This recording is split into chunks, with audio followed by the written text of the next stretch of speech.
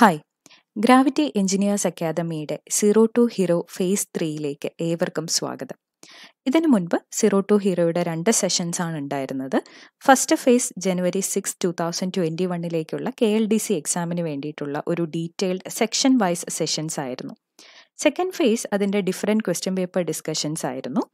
ഈ തേർഡ് ഫേസിൽ നമ്മൾ ഉദ്ദേശിക്കുന്നത് അടുത്ത മാസം ജൂലൈ 27-ലും 30-ലും നടക്കുന്ന ഓവർസിയർ എക്സാംസിന് വേണ്ടിയിട്ടുള്ള ഒരു ക്വിക്ക് റിവിഷൻ സീരീസ് ആയിട്ടാണ്.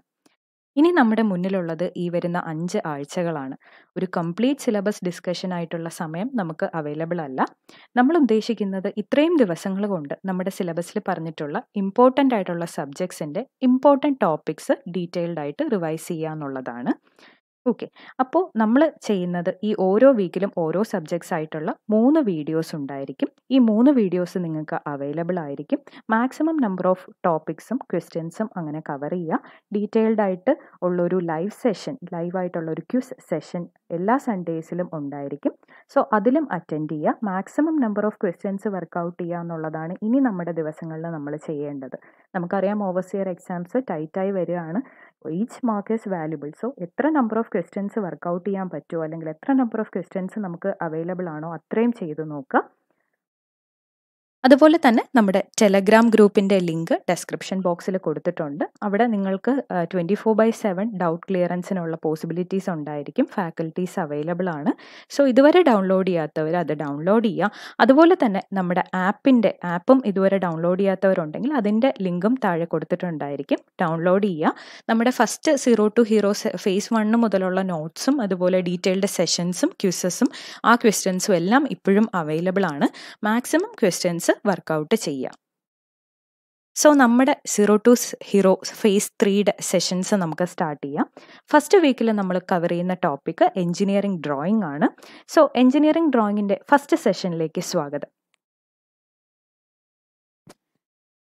എഞ്ചിനീയറിംഗ് ഡ്രോയിങ് അല്ലെങ്കിൽ എഞ്ചിനീയറിംഗ് ഗ്രാഫിക്സ് എന്താണെന്ന് നോക്കാം. നമ്മൾ ഈ കാണുന്ന physical ഒബ്ജക്ട്സിൻ്റെയൊക്കെ graphical representation ചെയ്യുന്നതിനെയാണ് engineering drawing അല്ലെങ്കിൽ എഞ്ചിനീയറിംഗ് ഗ്രാഫിക്സ് എന്ന് പറയുന്നത്. എഞ്ചിനീയറിംഗ് ഗ്രാഫിക്സിൽ നമുക്ക് IS കോഡ്സ് നോക്കേണ്ടതായിട്ടുണ്ട്. കുറച്ച് IS കോഡ്സ് ആണ് ഇവിടെ കാണിച്ചിരിക്കുക. നമുക്ക് ഓരോന്നായിട്ട് നോക്കാം. ഫസ്റ്റ് വൺ IS 696 1972 ആണ്. നമ്മുടെ എഞ്ചിനീയറിംഗ് ഡ്രോയിങ്ങിന് വേണ്ടിയിട്ടുള്ള കോഡാണത്. നെക്സ്റ്റ് IS 10711 ആണ്. നമ്മൾ ഡ്രോയിങ്സിന് വേണ്ടിയിട്ട് പല ടൈപ്പുള്ള അല്ലെങ്കിൽ പല സൈസിലുള്ള ഡ്രോയിങ് ഷീറ്റ്സ് യൂസ് ചെയ്യുന്നുണ്ട് അല്ലേ. സോ ആ ഒരു സൈസിനെ കുറിച്ച് പറയുന്ന അല്ലെങ്കിൽ ഡിസ്കസ് ചെയ്യുന്ന കോഡാണ് IS 10711 1983. നെക്സ്റ്റ് കോഡ് IS 10713 1983 ആണ്. നമ്മൾ ഡ്രോയിങ്സിൽ പല ടൈപ്പ് ഓഫ് സ്കെയിൽസ് യൂസ് ചെയ്യുന്നുണ്ട് സ്കെയിലിങ്ങിന് വേണ്ടിയിട്ട്. അതിനെക്കുറിച്ചുള്ള ഡീറ്റെയിൽഡ് ഡിസ്കഷനാണ് IS 10713 എന്നുള്ളൊരു കോഡിലുള്ളത്. നെക്സ്റ്റ് കോഡ് IS 10714 1983 ആണ്. ടെക്നിക്കൽ ഡ്രോയിങ്സിൽ യൂസ് ചെയ്യുന്ന ലൈൻസിൻ്റെ അല്ലെങ്കിൽ ലൈൻസിനെ കുറിച്ചുള്ള പ്രിൻസിപ്പിൾസ് ഒക്കെ ഡീറ്റെയിൽഡ് ആയിട്ട് ഡിസ്കസ് ചെയ്യുന്ന കോഡാണ് IS 10714. നെക്സ്റ്റ് കോഡ് നോക്കാം. IS 11664 1986 ആണ്. ഡ്രോയിങ് ഷീറ്റ്സിൻ്റെ ഫോൾഡിങ്ങിനെ കുറിച്ചാണ് ഈ ഒരു കോഡിൽ ഡിസ്കസ് ചെയ്യുന്നത്. ഫൈനലി IS 11665 2009 അത് നമ്മുടെ ടൈറ്റിൽ ബ്ലോക്കിനെ കുറിച്ചുള്ള ഡിസ്കഷനാണ്. നമുക്കറിയാം നമ്മുടെ എഞ്ചിനീയറിംഗ് ഷീറ്റ് അല്ലെങ്കിൽ ഡ്രോയിങ് ഷീറ്റ് എടുത്തു കഴിഞ്ഞാൽ ആ ഒരു ഷീറ്റിൽ നമ്മൾ വരച്ചിട്ടുള്ള ഡ്രോയിങ്ങിനെ കുറിച്ച് ഡീറ്റെയിൽഡ് ആയിട്ട് അതിൻ്റെ ടൈറ്റിലിനെ കുറിച്ച് പറയുന്നതാണ് ടൈറ്റിൽ ബ്ലോക്ക്. അതുപോലെ തന്നെ അത് ഏത് പ്രൊജക്ഷനിലാണ് വരച്ചത്, എത്ര സ്കെയിലാണ് വരച്ചത് എന്നുള്ള കാര്യവും എല്ലാം എന്താണ് ടൈറ്റിൽ ബ്ലോക്കിലാണ് പറയുന്നത്. നമ്മുടെ ഡ്രോയിങ് ഷീറ്റിൻ്റെ റൈറ്റ് ബോട്ടത്തിലാണ് നമ്മൾ ടൈറ്റിൽ ബ്ലോക്ക് കൊടുക്കാറുള്ളത്. ആൻഡ് ഈ ടൈറ്റിൽ ബ്ലോക്കിനെ കുറിച്ചിട്ടുള്ള ഡീറ്റെയിൽ ഡിസ്കഷനാണ് IS 11665 2009 എന്നുള്ളൊരു കോഡിൽ പറയുന്നത്. ഡ്രോയിങ് ഇൻസ്ട്രുമെൻറ്റ്സ് ആണ് ഏറ്റവും ഇമ്പോർട്ടൻ്റ് ആയിട്ട് വരുന്ന ഒരു session engineering ഡ്രോയിങ്ങിൽ. So first drawing instrument നോക്കാം. That is drawing sheet. Drawing sheet പഠിക്കുമ്പോൾ മെയിൻലി 2 സൈസിലെ ഡ്രോയിങ് ഷീറ്റ്സ് അവൈലബിൾ ആണ്. ട്രിംഡ് സൈസും അൺട്രിംഡ് സൈസും. ഓരോ ഡ്രോയിങ് ഷീറ്റ്സിനെയും അങ്ങനെ ക്ലാസിഫൈ ചെയ്തിട്ടുള്ളത് അതിൻ്റെ സൈസ് അനുസരിച്ചിട്ടാണ്. നമുക്ക് ആദ്യം ട്രിംഡ് സൈസ് എങ്ങനെയൊക്കെയാണ് വരുന്നതെന്ന് നോക്കാം. A0, A1, A2, A3, A4 എന്നിങ്ങനെയാണ് ജനറലി നമ്മൾ ഡ്രോയിങ് ഷീറ്റ്സിനെ ഡിവൈഡ് ചെയ്യുക അല്ലെങ്കിൽ ക്ലാസിഫൈ ചെയ്തിട്ടുള്ളത്. ഓരോന്നിൻ്റെയും സൈസ് ഇമ്പോർട്ടൻ്റ് ആണ്. A4ൻ്റെ ട്രിംഡ് സൈസ് വരുന്നത് 210/297 ആണ്. A3 297/420, A2 420/594, A1 594/841 and finally A0 841/1189. നമുക്ക് A4ൻ്റെ സൈസ് അറിയാമെങ്കിൽ അതിൻ്റെ ഡബിൾ എടുത്ത് നമുക്ക് A3, A2, A1, A0 എന്നിങ്ങനെ പഠിച്ചു വയ്ക്കാം. സോ പഠിക്കാൻ അല്ലെങ്കിൽ ബൈഹാർട്ട് ചെയ്യാൻ എളുപ്പമാണ്. നെക്സ്റ്റ് കേസ് അൺട്രിംഡ് സൈസാണ്. A4, A3, A2, A1, A0 എന്നിങ്ങനെ ഓരോ ഷീറ്റ്സിനും അൺട്രിംഡ് സൈസും ഇമ്പോർട്ടൻ്റ് ആണ്. A4ൻ്റെ അൺട്രിംഡ് സൈസ് വരുന്നത് 240/330. എഗെയിൻ A3 വരുന്നത് 330/450, A2 450/625, A1 625/880, A0 880/1230. ഇതിൻ്റെ യൂണിറ്റ്സ് ഇമ്പോർട്ടൻ്റ് ആണ്. MM-ലാണ് നമ്മൾ ഡ്രോയിങ് ഷീറ്റിൻ്റെ സൈസിൻ്റെ യൂണിറ്റ്സ് കൊടുക്കുക. നെക്സ്റ്റ് നോക്കേണ്ടത് ഡ്രോയിങ് ഷീറ്റ്സിൻ്റെ ഏരിയ ആണ്. നമുക്ക് ഈ സൈസ് പഠിച്ചപ്പോൾ തന്നെ മനസ്സിലായല്ലോ, A0 ഷീറ്റാണ് ഏറ്റവും വലിയ ലെങ്തും വിട്ടും വരുന്ന ഷീറ്റ്. ഓഫ് കോഴ്സ് അതുകൊണ്ട് ഏരിയ കൂടുതൽ ഏതിനായിരിക്കും? A0ക്ക് തന്നെ ആയിരിക്കും. A0യുടെ ഏരിയ വരുന്നത് 1 m² ആണ്. നെക്സ്റ്റ് വരുന്നത് A1 ആണ്. കറക്റ്റ് ഹാഫ് ആണ് area. A0ൻ്റെ correct half, that is 0.5 m². Again A2ൻ്റെ area എന്ന് പറയുന്നത് A1ൻ്റെ ഹാഫ് ആയിരിക്കും, 0.25 m². ഇങ്ങനെയാണ് ഏരിയയുടെ ഒരു ജനറൽ ട്രെൻഡ് വരുന്നത്. ഇനി നമുക്ക് കുറച്ച് പോയിന്റ്സ് കൂടെ നോക്കാം. First one is ratio of length to width of A drawing sheet. ഒരു ഡ്രോയിങ് ഷീറ്റ് എടുത്താൽ അതിൻ്റെ length is to width ratio എന്ന് പറയുന്നത് √2:1 ആയിരിക്കും, ഓർ 1.414:1 ആയിരിക്കും. ഇനി ratio of area of adjacent drawing sheets. രണ്ട് ഡ്രോയിങ് ഷീറ്റ്സ് അടുത്ത് അഡ്ജസൻ്റ് ആയിട്ട് വരുന്ന രണ്ട് ഡ്രോയിങ് ഷീറ്റ്സിൻ്റെ ഏരിയ വരുമ്പോൾ എങ്ങനെയായിരിക്കും റേഷ്യോ? 2:1. കാരണം A0 ഇപ്പോൾ 1 m² ആണ് ഏരിയ, A1 0.5 m² ആണ്. സോ ഒന്നിൻ്റെ ഏരിയ മറ്റതിൻ്റെ ഡബിൾ ആയിരിക്കും. ഇനി നോക്കേണ്ടത് ഇമ്പീരിയൽ സൈസ് ഓഫ് പേപ്പർ ആണ്. നമ്മൾ യൂസ് ചെയ്യുന്ന പേപ്പറിൻ്റെ ഇമ്പീരിയൽ സൈസ് എന്ന് പറയുന്നത് A1 ആണ്. ആൻഡ് ക്ലാസ് റൂം പർപ്പസിനൊക്കെ നമ്മൾ എഞ്ചിനീയറിംഗ് ഡ്രോയിങ്ങിന് വേണ്ടിയിട്ട് യൂസ് ചെയ്യുന്ന ഡ്രോയിങ് ഷീറ്റ് A2 സൈസിലുള്ളതായിരിക്കും. ആൻഡ് അത് വരച്ചതിന് ശേഷം നമ്മൾ ഫോൾഡ് ചെയ്യുന്നുണ്ട്. ഫോൾഡഡ് സൈസ് എന്ന് പറയുന്നത് A4 ആണ്. അടുത്ത ഡ്രോയിങ് ഇൻസ്ട്രുമെൻ്റ് എന്ന് പറയുന്നത് ഡ്രോയിങ് ബോർഡാണ്. ഡ്രോയിങ് ബോർഡിനെ കുറിച്ച് പറയുന്ന IS കോഡ് IS 1444 ആണ്. ഡ്രോയിങ് ബോർഡായിട്ട് കൂടുതൽ യൂസ് ചെയ്യുന്ന മെറ്റീരിയൽ സോഫ്റ്റ് വുഡാണ്. ഹാർഡ് വുഡ് നമ്മൾ അങ്ങനെ ഡ്രോയിങ് ബോർഡ്സ് ആയിട്ട് യൂസ് ചെയ്യാറില്ല. ആൻഡ് എക്സാമ്പിൾസ് വരുന്നത് ഫിർ, ലിനോലിയം, ഓക്ക് ആൻഡ് പൈൻ ആണ്. അത് ഫ്ലോപ്പ് എന്ന് പഠിച്ചു വയ്ക്കുക. ഫിർ, ലിനോലിയം, ഓക്ക് ആൻഡ് പൈൻ ആണ് നമ്മൾ ഡ്രോയിങ് ബോർഡ്സ് ആയിട്ട് യൂസ് ചെയ്യുന്ന മെറ്റീരിയൽസ്. പൈൻ ആണ് നമ്മൾ ട്രഡീഷണലി കൂടുതലായിട്ട് ഡ്രോയിങ് ബോർഡായിട്ട് യൂസ് ചെയ്യുന്നത്. ഇനി ഡ്രോയിങ് ബോർഡ് ഉണ്ടാക്കുന്നത് അല്ലെങ്കിൽ അതിൻ്റെ കൺസ്ട്രക്ഷൻ എങ്ങനെയാണെന്ന് നോക്കാം. ഒരുപാട് number of narrow strips of battens join ചെയ്ത് വെച്ചിട്ടാണ് ഡ്രോയിങ് ബോർഡിൻ്റെ കൺസ്ട്രക്ഷൻ വരുന്നത്. ആൻഡ് അവിടെ ഈ വരുന്ന ജോയിൻറ്റ്, ഈ ഓരോ ബാറ്റൺസിനെ ജോയിൻ ചെയ്ത് വയ്ക്കുന്നത് tongue and groove joints use ചെയ്തിട്ടാണ്. ആൻഡ് എഗെയിൻ ഇത്രയും ഇങ്ങനെ അടുക്കി വയ്ക്കുന്ന ബാറ്റൺസിന് ബോട്ടത്തിൽ നിന്ന് സപ്പോർട്ട് ചെയ്യാനായിട്ട് ട്രാൻസ്വേഴ്സ് ഡയറക്ഷനിൽ 2 ബാറ്റൺസ് കൂടി പ്രൊവൈഡ് ചെയ്യും, ഫിഗറിൽ കാണിച്ചിരിക്കുന്ന പോലെ. ആൻഡ് ഈ ഒരു ഡ്രോയിങ് ബോർഡിൻ്റെ വർക്കിംഗ് എഡ്ജിലായിരിക്കും നമ്മൾ T-സ്ക്വയർസ് കൊടുക്കുക. T-സ്ക്വയറിൻ്റെ ഒരു വർക്കിംഗ് എഡ്ജ് എന്ന് പറയുന്നത് എബണി എഡ്ജാണ്. ഡ്രോയിങ് ബോർഡിൻ്റെ എബണി എഡ്ജാണ് വർക്കിംഗ് എഡ്ജ് എന്ന് പറയുന്നത്. അവിടെ ആയിരിക്കും T-സ്ക്വയറിൻ്റെ ഫ്രീ മൂവ്മെൻറ്റ് പോസിബിൾ ആവുന്നത്. ആൻഡ് ഡ്രോയിങ് ബോർഡിന് ജനറൽ സ്ലോപ്പ് വരുന്നത് 1:8 ആണ്. ഇനി നമുക്ക് നോക്കേണ്ടത് ഡ്രോയിങ് ബോർഡിൻ്റെ ഡിഫറെൻറ്റ് ക്ലാസിഫിക്കേഷൻസ് ആണ് അക്കോർഡിംഗ് ടു ദയർ സൈസ്. നമ്മൾ ഓൾറെഡി പറഞ്ഞു IS 1444 ആണ് ഡ്രോയിങ് ബോർഡിനെ കുറിച്ച് പറയുന്നത്. IS അനുസരിച്ച്, ഈ ഒരു പെർട്ടിക്കുലർ IS അനുസരിച്ച് drawing ബോർഡിനെ D0, D1, D2, D3 എന്നിങ്ങനെയാണ് ക്ലാസിഫൈ ചെയ്യുന്നത്. And according to BIS classification, bureau of Indian standards അനുസരിച്ചാണെങ്കിൽ classification വരുന്നത് B0, B1, B2, B3 എന്നിങ്ങനെയാണ്. ആൻഡ് സൈസ് റേഞ്ച് ചെയ്യുന്നത് four D0 it is 1500/1000/25 mm ആണ്. D1ന് 1000/700/25 mm. And four D2 700/500/15 mm. And D3 it is 500/350/15 mm.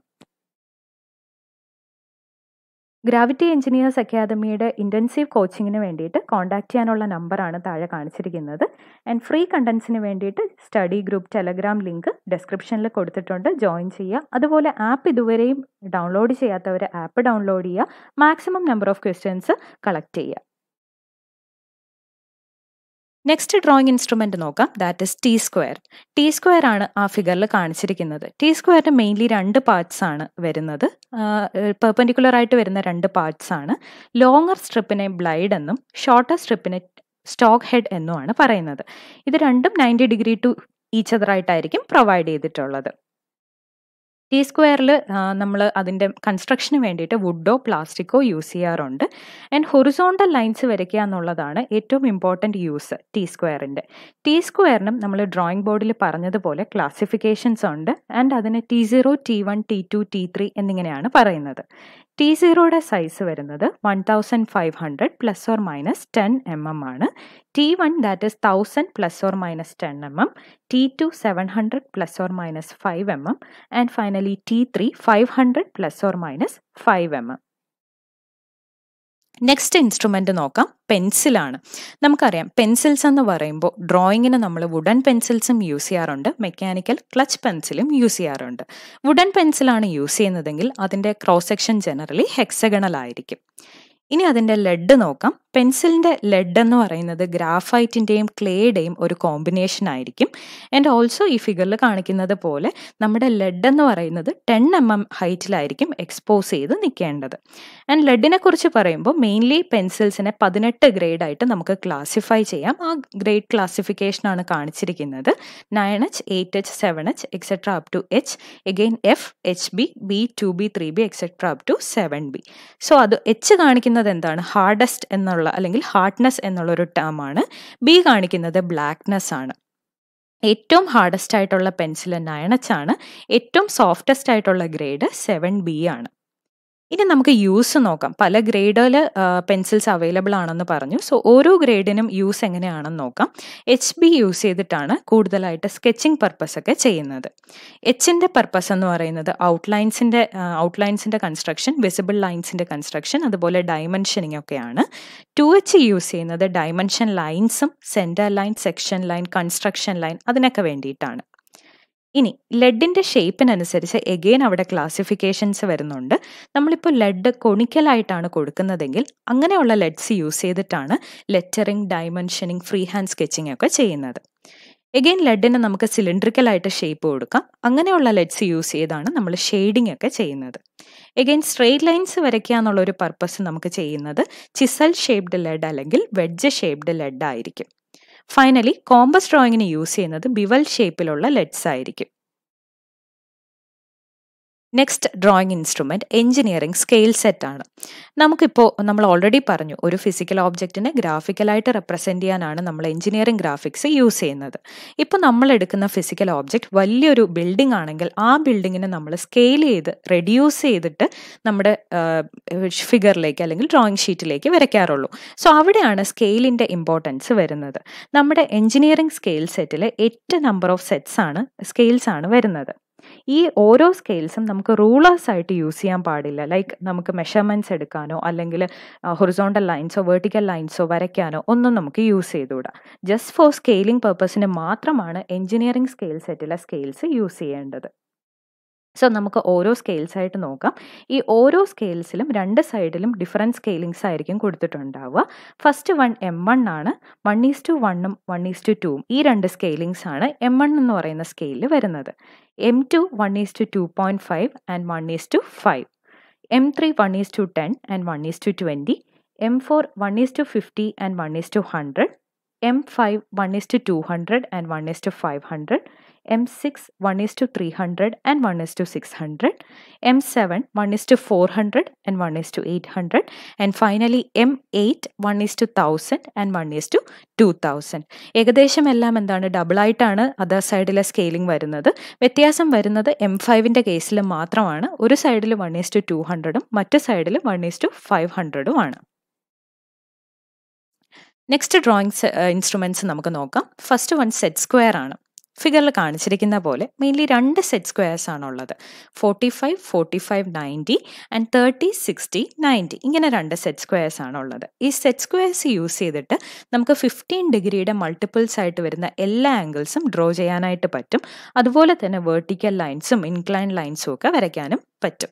ഇനി set square consider ചെയ്യുമ്പോൾ 45, 45, 90 എന്നുള്ളൊരു set സ്ക്വയറിൻ്റെ diagonal സൈഡിൻ്റെ length വരുന്നത് 20 സെൻറ്റിമീറ്ററും 30, 60, 90 എന്നുള്ള സെറ്റ് സ്ക്വയറിൽ അതിൻ്റെ ഡയഗണൽ ലെങ്ത് വരുന്നത് 25 സെൻറ്റിമീറ്റേഴ്സും ആയിരിക്കും. നെക്സ്റ്റ് ഇൻസ്ട്രുമെൻറ്റ് കോമ്പസ് ആണ്. കോമ്പസ് യൂസ് ചെയ്ത് നമുക്ക് സർക്കിളോ അല്ലെങ്കിൽ ആർക്കോ ഒരു സെഗ്മെൻറ്റോ ഒക്കെയാണ് നമ്മൾ കൺസ്ട്രക്ട് ചെയ്യുക. സോ കോമ്പസിനെ മെയിൻലി രണ്ടായിട്ട് ഡിവൈഡ് ചെയ്തിട്ടുണ്ട്, ലാർജ് ബോ കോമ്പസ് ആൻഡ് സ്മോൾ ബോ കോമ്പസ്. ലാർജ് ബോ കോമ്പസ് കൊണ്ട് നമുക്ക് 200 mm വരെയുള്ള റേഡിയസ് ഉള്ള സർക്കിൾസ് വരയ്ക്കാനായിട്ട് യൂസ് ചെയ്യാം.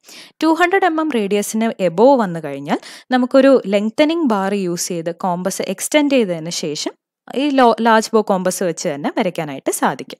സെക്കൻഡ് വൺ സ്മോൾ ബോ കോമ്പസ് ആണ്. സ്മോൾ ബോ കോമ്പസിനെ എഗെയിൻ സ്പ്രിംഗ് ബോ കോമ്പസ് ആൻഡ് ഡ്രോപ്പ് സ്പ്രിംഗ് ബോ കോമ്പസ് എന്നിങ്ങനെ ഡിവൈഡ് ചെയ്തിട്ടുണ്ട്. സ്പ്രിംഗ് ബോ കോമ്പസ് എന്ന് പറയുന്നത് 25 mm റേഡിയസ് വരെയുള്ള സർക്കിൾസിനെ വരയ്ക്കാൻ വേണ്ടിയിട്ടാണ് യൂസ് ചെയ്യുന്നത്. ഡ്രോപ്പ് സ്പ്രിംഗ് ബോ കോമ്പസ് ആണെങ്കിലോ വെരി സ്മോൾ സർക്കിൾസിന്റെ ഡ്രോയിങ്ങിന് വേണ്ടിയിട്ട് നമ്മൾ യൂസ് ചെയ്യുന്ന കോമ്പസ് ആണത്. നെക്സ്റ്റ് വൺ ഡിവൈഡർ ആണ്. ഡിവൈഡർ ആ ടേമിൽ തന്നെയുണ്ട് അല്ലേ. Straight ലൈൻസിനെയോ curved ലൈൻസിനെയോ equal number of divisions ആക്കി മാറ്റാൻ വേണ്ടിയിട്ടാണ് ഡിവൈഡർ യൂസ് ചെയ്യുന്നത്. അതുപോലെ തന്നെ നമ്മുടെ ഒരു വലിയ ഡ്രോയിങ്ങിൽ നിന്ന് ഒരു എൻഡിലുള്ള ഡയമെൻഷനെ മറ്റൊരു എൻഡിലേക്ക് കൊണ്ടുവരാനും അല്ലെങ്കിൽ ട്രാൻസ്ഫർ ചെയ്യാനും നമുക്ക് ഡിവൈഡർ യൂസ് ചെയ്യാം. ഡിവൈഡറും കോമ്പസ് പറഞ്ഞതുപോലെ ലാർജ് ബോ ഡിവൈഡർ, സ്മോൾ ബോ ഡിവൈഡർ എന്നിങ്ങനെ ഡിവൈഡ് ചെയ്യാം. ലാർജ് ബോ ഡിവൈഡർ ആണെങ്കിൽ 25 mm റേഡിയസ് വരെയുള്ള ഡയമെൻഷൻസ് അതിൽ കൂടുതൽ വരുമ്പോഴാണ് യൂസ് ചെയ്യുന്നത്. ആൻഡ് അപ് ടു 25 mm വരെയുള്ള ഡയമെൻഷൻസിനാണ് നമ്മൾ സ്മോൾ ബോ ഡിവൈഡേഴ്സ് യൂസ് ചെയ്യുന്നത്. ഇനി ഈ ഫിഗറിൽ കാണിച്ചിട്ടുള്ളത് പ്രൊട്രാക്ടർ ആണ്. പ്രൊട്രാക്ടർ മെയിൻലി രണ്ടായിട്ടാണ് നമുക്ക് കിട്ടുക. അതായത് 0 to 180 ഡിഗ്രി വരെ മെഷർ ചെയ്ത് പ്ലോട്ട് ചെയ്യാനുള്ള പ്രൊട്രാക്ടറും ഉണ്ട്. അതുപോലെ 0 to 360 ഡിഗ്രി വരെ മെഷർ ചെയ്ത് പ്ലോട്ട് ചെയ്യാനുള്ള പ്രൊട്രാക്ടറും അവൈലബിൾ ആണ്. അത് സർക്കുലറും മറ്റേ 0 to 180 വരെ വരുന്നത് സെമി സർക്കുലറും ആയിരിക്കും. നെക്സ്റ്റ് സെറ്റ് ഓഫ് ഇൻസ്ട്രുമെന്റ്സ് നോക്കാം. Drafting machine. ഡ്രാഫ്റ്റിംഗ് മെഷീൻ എന്ന് പറയുന്നത് നമ്മുടെ ബാക്കി വരുന്ന instruments like T square, set square, protractor, scales ഇതിൻ്റെ എല്ലാം ഒരു കോമ്പിനേഷൻ ആയിരിക്കും. മിനി ഡ്രാഫ്റ്റർ എന്ന് പറയുന്നത് അതിനേക്കാൾ കുറച്ച് കുറവാണ്. അതായത് ടി സ്ക്വയറും പ്രൊട്രാക്ടറും മാത്രം വെച്ചിട്ടുള്ള ഒരു കോമ്പിനേഷൻ ആണ് മിനി ഡ്രാഫ്റ്റർ എന്ന് പറയുന്നത്. അതിൻ്റെ ഫിഗറാണ് നമ്മൾ ഫസ്റ്റ് കാണിച്ചിരിക്കുന്നത്. നെക്സ്റ്റ് ഫ്രഞ്ച് കർവ് ആണ്. ഇറഗുലർ കർവ്സ് വരയ്ക്കാൻ വേണ്ടിയിട്ടാണ് നമ്മൾ ഫ്രഞ്ച് കർവ് യൂസ് ചെയ്യുന്നത്.